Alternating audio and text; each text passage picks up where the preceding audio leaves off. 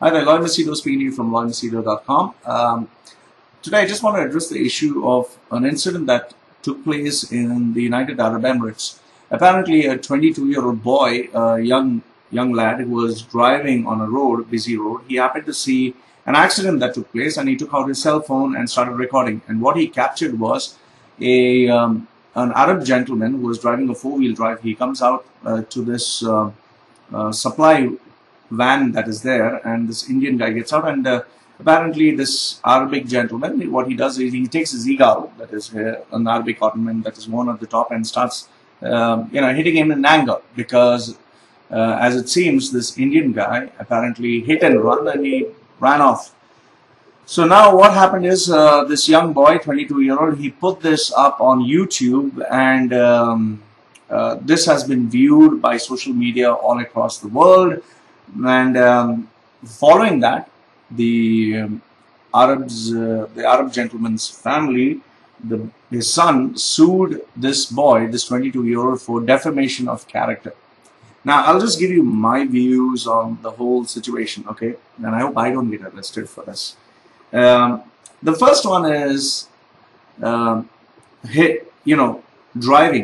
The first thing I'd like to tell you is, when you drive, please drive carefully, because the thing is, right now, everyone is fasting, everyone is tired, it's a holy month of Ramadan, so obviously everyone is, the withdrawal symptoms of food and, your lifestyle, alcohol and cigarettes, they do impact you. So please drive slowly, drive carefully. That is the first thing I'd like to say on the outset. The second thing is, when you hit someone, it was a case of hit and run. When you hit someone, do not run. I mean, if there's an accident, stop your car, acknowledge what has happened. So the Indian guy was apparently at fault for hitting and running. You don't do that, my friend, and especially with a car like a four-wheel drive which can go faster than you. I mean, it doesn't make any sense. Then, if you actually look at the video, okay, the Arabic guy was angry, okay? It is normal and natural for anyone to get angry. And what they claim was hitting, he was not violently hitting him like these American movies or this UFC or these boxing matches where he's, breaking his fist on his face, or blood was coming. Yes, he did hit him, which is wrong. You're not supposed to raise his hand, but he didn't actually hit him as hit him. He just, pushed him and expressed his anger. So I don't know why are we blowing this out of proportion and saying Emirati hits India, okay? We are just identifying and speculating and putting fuel to fire. It is just one human being hitting another human being. It could have been anybody. Then now this thing about Arab versus Indian, please stop making a racist issue out of it. It is just one human being expressing his anger towards another human being who was at fault. And yes, they both were at fault in the end, but just let's look at it as Indians.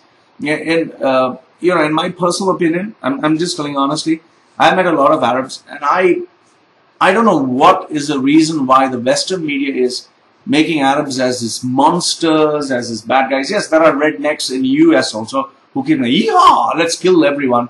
But that doesn't make all the Americans bad. If you look at American movies, all the Americans are the good guys, and the Chinese and the Arabs are the bad guys. So let's not blow things out of proportion. I've been born and brought up here in the UAE for almost 32 years. Brought up in the UAE for 33 years. And I have seen Arabs who, some of them are a little crazy, especially the youth, but normally, I think Arabs are very reserved and conservative people, and they like to mind their own business, and they're nice guys. I have not had, if I calculate the good and bad experiences, I would say I've had a lot of good experiences with these guys. In fact, I'm staying in their country, so I don't know why Arabs and Muslims are portrayed as bad people. They are not. Okay, let's get this straight. They are not bad people. It's just politics that comes into play, racism and people's mentality. Yes, there are some laws which you will not be comfortable. Absolutely. There will be some laws, there will be some traditions, there will be some cultures. Like for example, let's say for a Christian, he may not accept the Muslim way of praying, or for a Hindu, he may not accept the Christian way of life.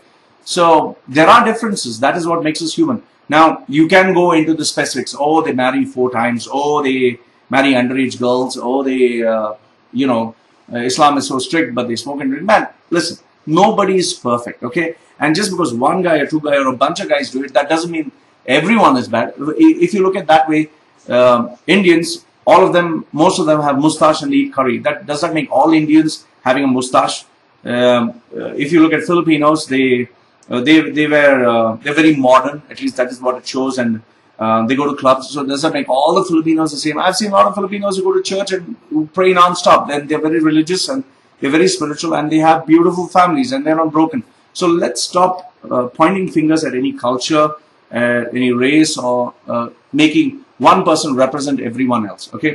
For example, Iranians, the way United States is portraying Iran is all hardcore killers. Well, if you actually see, I met a lot of Iranians, they're cool people. It's live and let live. So let's not bring in this and blow it out of proportion. Now, to those people who do not like the laws, there's a very simple solution to this. Listen, we are expatriates in this country. And this country, United Arab Emirates, has made it very clear. You don't like the laws, please leave. We never forced you to come. So it's very simple. I know this is not fair, okay? But you are the guest. If someone comes to my house and says, hey, I don't like your house, I don't like the paint, I don't like the books, I don't like... Come on, you are a guest in my house. You don't start ranting and raving on what you like and don't like. You don't like, you leave, okay? So if I don't like the rules of the country, I should leave. So you don't like the rules, you leave. But having said that, consider this. Dubai is growing like crazy. It's absolutely growing. It's booming. It's a growing economy. And the number of locals, the Arab population, is very small, very, very small. That means the majority are expatriates.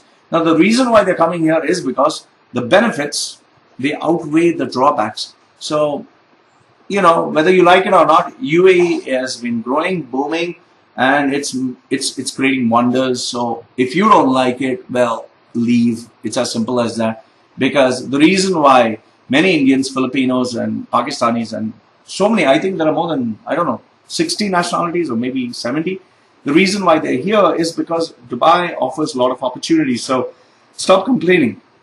And if you don't like, go back to your country, like how the Arabs say, go back to your country. Why are you here? Why are you complaining?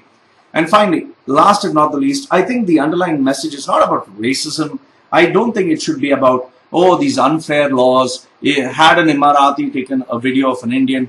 Listen, we can keep speculating about this. It's simple. UAE is United Arab Emirates. It's not United Arab Indians. It's not United Arab Filipinos. It is not United Arab planet, Uranus or something. It is United Arab Emirates. So they have to offer benefits to Arabs. Okay. Just as in India, they have, more preference towards Indians. Everywhere it's the same. Everywhere. If you look at a company, all the CEOs are, well educated. They're tall. They're slim. You'll never see. We can even focus on, why women are not being given equal opportunities. We live in a world that is not perfect. Okay, simple as that. So what I'm trying to tell you, the moral of the story is simply this. Number one, road rage. Please drive carefully. Okay. It's really fortunate that there was no death or there was no absolute injuries. That is the first thing. So please drive carefully. Take care. Drive slow. Make sure that you don't kill anyone in the process. Second one is, please don't hit and run. That is not acceptable by any standards. You hit, take responsibility, be there. And maybe that guy ran not because he's a bad guy, but because he was scared. Okay, just relax. You need to relax. The third one is, please do not resort to hitting one another. And in terms of defamation, look, this is my opinion. Okay, just my opinion. If you do something and you're caught and everyone knows about it, that is reality, and I don't call that defamation. Okay, maybe the rules of definition of this country maybe state that if you do something and you're caught and it's told to the world it's defamation, well, if you actually look at it, the guy is a very high-ranking official in the Arabic community, and Arabs are very particular about the name. So yes, it can be looked upon as defamation. I'm not very much into the law, but well, to tell you honestly, given his position and given his credentials, being a high-ranking officer, well, it will be tough for him to go back to work because people will be talking about it. So it will affect and impact his life, his social status. While a normal, ordinary person who is not known, it wouldn't, matter much. So yes, it could be looked upon as defamation, but I don't want to get into that. The third one is, let's not look at it as an aspect of Indian versus Arab or Arab versus Indian or any other nationality or Muslim versus Hindu or Christian. We're just human beings in one planet. Please, just relax. And last and not the least, my heartfelt feelings go for this 22-year-old boy.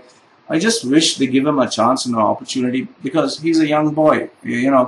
He didn't know maybe that this would speculate and move to this. My heart goes to that family that has to face this. One is the Arabs family, because being at such a level, they might have to face mockery and but more so ever to that Indian family, the boy. I mean, I do not know what his family must be under 20,000 dirhams or close to. I think that's let me tell you how much is that exactly in terms of dollars. That is 2123 divided by 3.65. It's around $5,500. So that's quite a lot of money. Wait, let me just get that right. 21 to 20,000 divided by. Okay, $5,500. Yes, that is also a big amount of money. I don't know if the family can afford it. I just hope that this family can recover from this loss. And overall, guys, look, let's not blow things out of proportion. Everyone has a view, everyone has an opinion. But to the people in UAE, the expatriates, just be careful, because it's very simple. It's a very sensitive issue. And look, for all you people who complain, compared to Saudi, I think UAE offers much more better compared to Saudi, Kuwait, so many other places. UAE offers you a lot of benefits, a lot of good points. And this is a place where you can make money, you can be happy, you can have security. So stop complaining about it and stop blowing things out of proportion. End of the day, this is just my opinion. Live and let live. Be happy and stop making this larger than what it is. This is Loy Machedo from loymachedo.com giving you his opinion. And I just hope I've not offended anyone in the process. Because anyway, I'm living in UAE. Anyway, take care. This is Loy at loymachedo.com. Take care.